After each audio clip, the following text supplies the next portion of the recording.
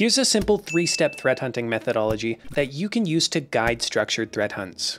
Step 1 is really more of a prerequisite, and that's to come up with a hypothesis. We can't just aimlessly search around our data and hope that we find something interesting. That's how we lose focus and fall into rabbit holes. We need to have some semblance of what we're trying to answer before we go off hunting, and various frameworks like the MITRE ATT&CK framework can help us out here. In my case, I believe that adversaries are leveraging command and scripting interpreters like command line and PowerShell to execute arbitrary commands in the network. That now becomes the hypothesis that I'm seeking to prove or disprove using the data.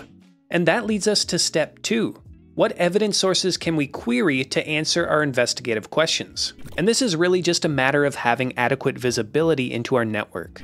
If we're hunting for network-based attacks, we might be more focused on flow record or packet capture data. If we're hunting on the endpoint, we might turn to event logs and registry configurations. Fortunately, in this case, I have access to sysmon logs, which will conveniently give me detailed information about process executions on various hosts.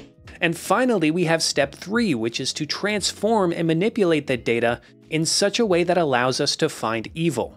For instance, I'll build up a search query in Splunk to target sysmon logs, specifically filtering for event code 1 or those process create events.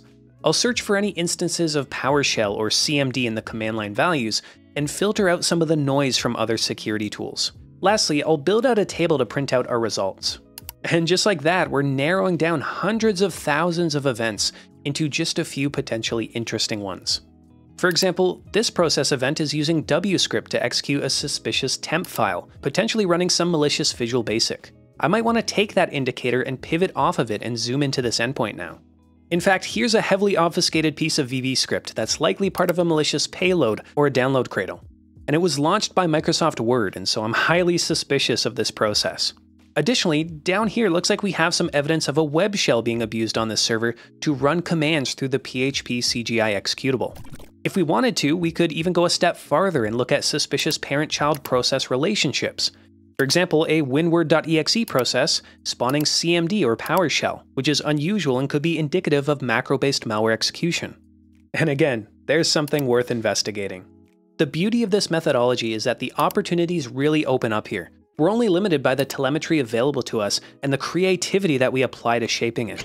If you want to learn more about threat hunting and investigating endpoints, check out some of the TCM Security Academy courses, where we're currently having a summer sale up until the end of June.